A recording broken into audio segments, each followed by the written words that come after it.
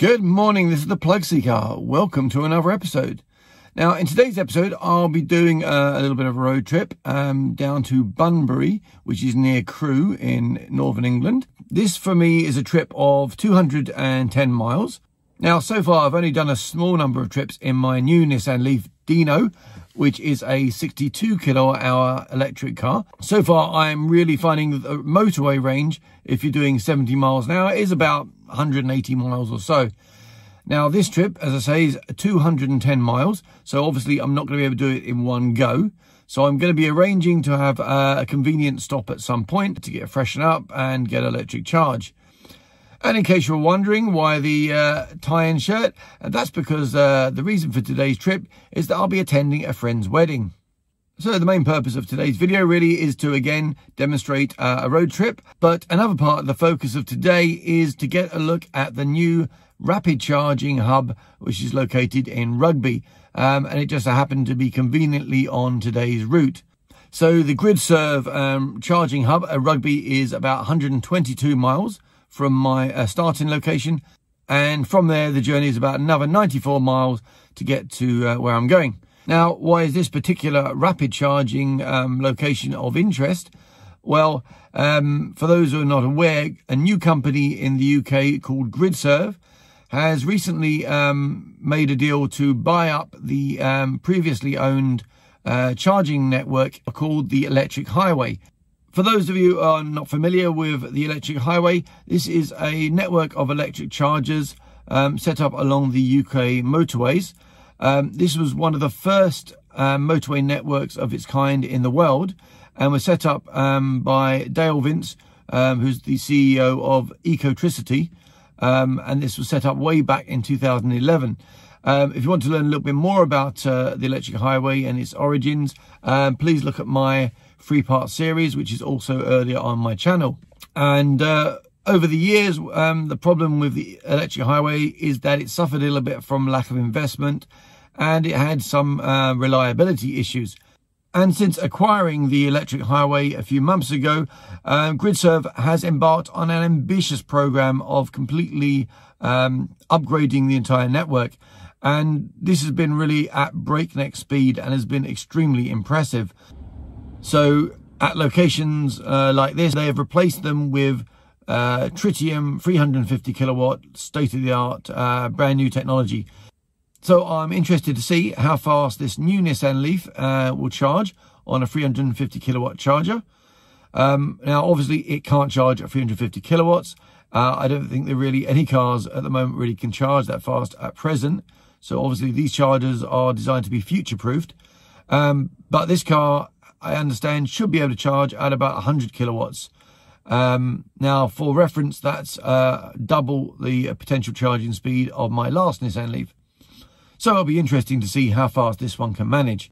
So I'll talk a little bit more about Gridserve when I stop next. Obviously, I better get on the road because today of all days, I don't want to be late. So I'll see you in a bit.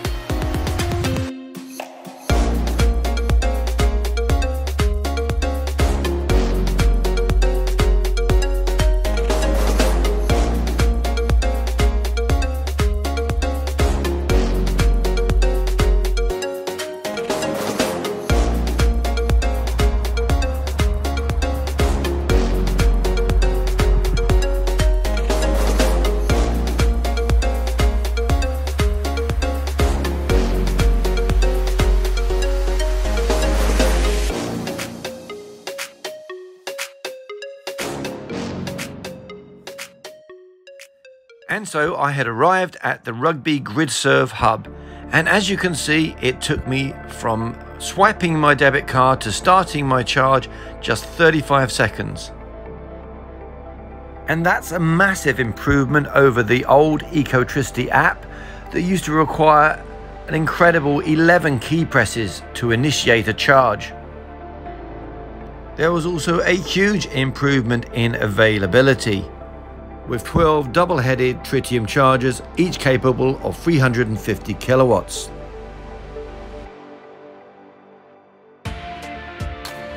And as if that wasn't enough at this location, there are also a further 12 Tesla superchargers. So let's take a look at these new electric highway rapid chargers. Obviously, these are very different from the old Ecotricity DBT chargers. Each has 2 rapid charging plugs located at the sides, which are either blue, which is the CHAD mode plug, which is used by mainly Nissan Leafs and Nissan ENV200 vans, or else they are these black CCS plugs, which are used by various electric vehicles and are probably now the commonest format around. And of the 12 chargers, 6 of them have a CHAdeMO and a CCS, and the other 6 are double CCS units. Unfortunately, these units do not have any Type 2 rapid charging plugs, and therefore you may not be able to charge some of the early Renault Zoes here. In the middle of the unit is a large, easy to use touchscreen, which takes you through how to set up the charge and then shows you the live charging status. And finally, just below the screen is a contactless pad where you pay for the charge using either a debit card or other contactless payments. So what I'm going to do now is quickly demonstrate how you use one of these units, and it really is quite straightforward. As you can see, at the top of each unit they have simplified the process of charging to 3 simple steps. As you can see, step 1 is to plug in your vehicle, and step 2, you tap a contactless card or device to start the charge. And it really is that simple. Finally, step 3, when you're finished, you press the red X on the screen and the charge will finish. You then unplug your EV and you're ready to go. Next to this information is the support line for anyone with difficulties, and I'm pleased to say that this is now 24/7. It also shows the pricing at 30p per kilowatt hour at this time. And finally, there's a QI code if you wish to get a digital receipt for your charging session. So now I'm going to demonstrate the process. So when you first rock up to the charger, you'll be presented with this startup screen prompting you to connect your electric vehicle.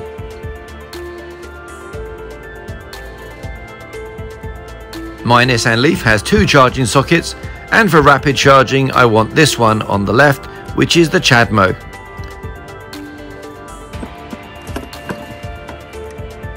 And as you connect the CHAdeMO, you should hear it click into place.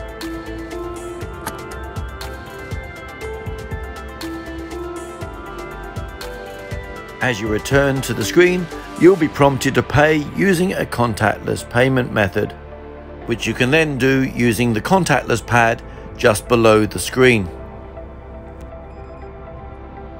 The screen should then show payment accepted and go on to initiate your charging session. Once started, you should see an ongoing screen which demonstrates the progress of your charge. On the right of the screen, your speed of charge in kilowatts is shown a bit like an odometer.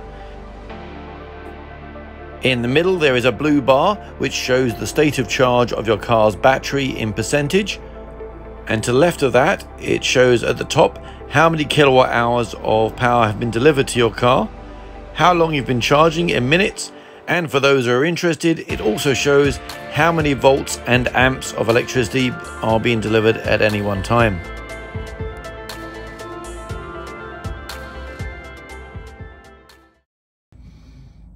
Okay, so I've arrived at the Rugby Gridserve multi-hub, and wow, it is impressive, I've got to say. There are multitudes of 350 kilowatt tritium chargers here, right next to a row of Tesla superchargers. So this really is very impressive. And if this is the state of things to come with Gridserve and the national motorways in England, then this is going to be an absolute real game changer. So I'm really enthused about this, and I'm pleased I made a point of stopping here. So as you saw from me connecting up, these Gridserve chargers are extremely easy and straightforward. Literally, you plug your car in, tap your contactless card, and you're done. You probably can access it with an app as well. I didn't look into that too much today, but to be honest, I think if you can access it using a debit card, most people are probably going to do that anyway, unless they set up a subscription service to make it cheaper for regular users. But yeah, so very impressed. It's currently charging at 72 kilowatts, and I'm already up 10%, having just been charging for literally a couple of minutes. In terms of my journey so far, I arrived here with 41% charge left, and I'll put down here the statistics of the journey so far. So for the next step of my journey is only another 93 miles. The estimated range already, having just charged for 5 minutes or so, is already up to 137 miles. So I'll just stay on charge for maybe 10-15 minutes, just so I've got a bit of extra for the journey home. I might as well get a bit now while I have a quick break and a coffee. And then once I've had a quick coffee break, I'll be straight off on the road. At the moment, there are 1, 2, 3 other electric cars charging on the Gridserve, and there's another Tesla charging on the superchargers. So really plenty of available stalls. And this really is what you need, a rapid charging hub for non-Tesla users, which is just as easy and straightforward, well, almost as easy and straightforward as the Tesla supercharger network. If we have one like this on every service station in Great Britain, or in a lot of them, I think, yeah, it's going to just revolutionize the UK motorway travel. I'll have to do a video probably all about Gridserve at some point in the future, because they really are an interesting new player on the electric car charging networks in the UK. They look to be really making a name for themselves in setting up excellent, high quality charging hubs now across the country. So I think when I do a trip at some point to their massive electric car forecourt in Braintree in Essex, I think when I do that, I'll do a more detailed review of Gridserve themselves as a network. So I'll call it there. Time for a quick coffee now. I'll see you in a bit.